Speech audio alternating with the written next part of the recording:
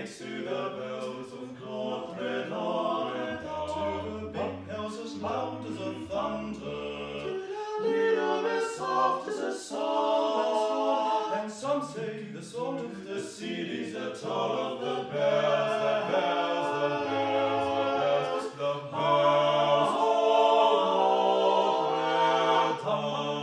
of Notre. Listen, they're so beautiful, but they don't ring by themselves. No, high in the tower lives a hair ringer. Why is he there? It's a tale of a man and a monster. Judge Clover to curse the world of voice and sin. But he felt fear for his soul, and took in this young child, deformed from her, calling him cousin. Dear Sire, dear Sila, I must keep him locked away when no one else can see. No one will behold him. Even this foul creature may prove one day to be of use to me.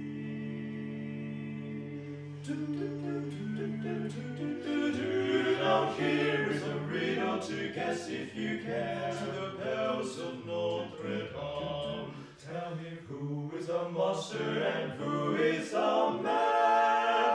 The man. Soft behind this window and these parapets of stone, gazing at the people down below me, and all my life I motionless, I hide and fear alone. I'm hungry for the histories they show me, and all my life I memorize their faces, just knowing them as they will never know me. And I wonder, all my life I wonder how it feels to pass a day not above them, not high above them, but part of them, oh, so far away from here, and out there, living in the sun. Give me one day out there, all I ask is one to hold forever out there, where they all live unaware.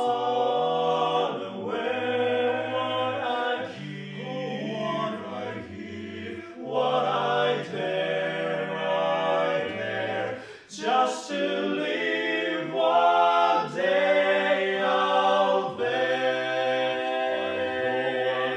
Out there among the hills and the